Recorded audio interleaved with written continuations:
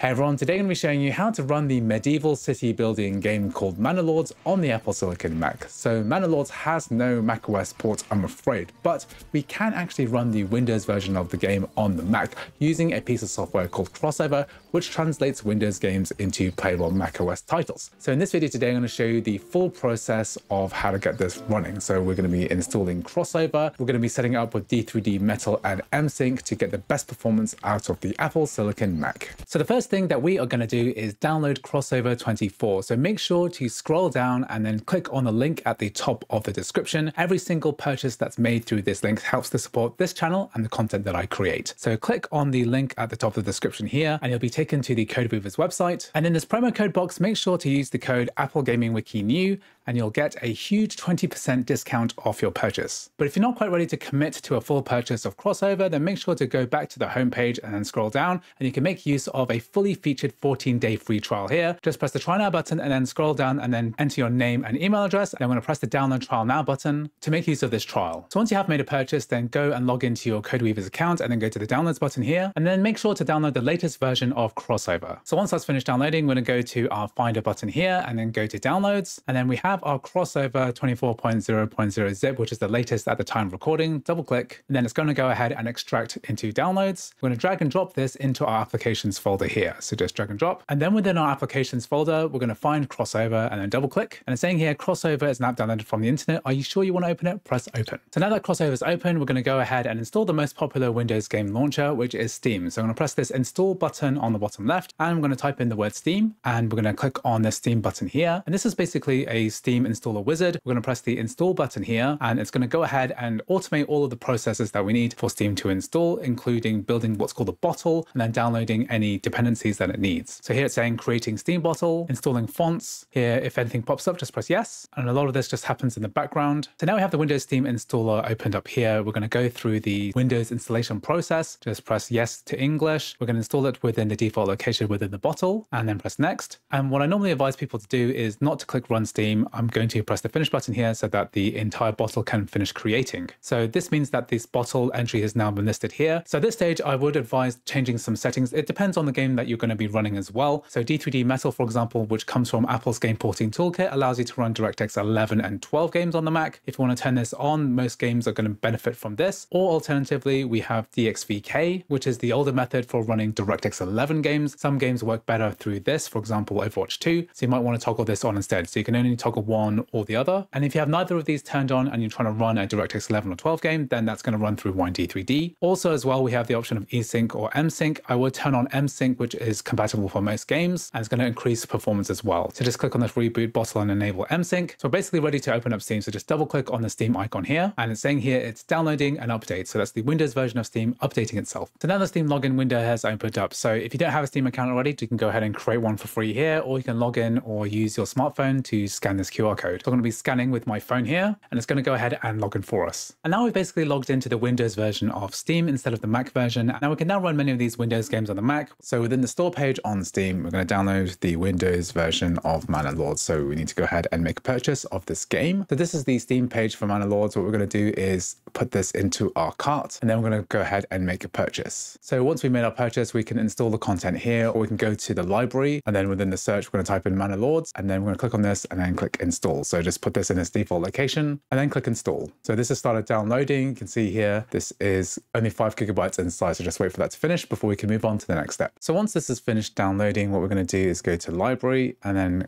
go to Manor Lords, and then we're going to go ahead and launch this. So just so that you remember, we're running this through Steam using D3D Metal and MSync as well. So I'm going to go ahead and launch the game. Here it's saying that Visual C++ runtime needs to be installed. Press yes to install. Here we're just going to go ahead and install these prerequisites. Setup successful, press close. So now the game has launched. So it's saying here the game is still in development. So press continue here. Just be aware that this might be a little bit buggy. So I'm just going to go ahead and tweak some of these settings. So this is running about 40 to 50 FPS. And what I'm going to do is actually change the graphics settings.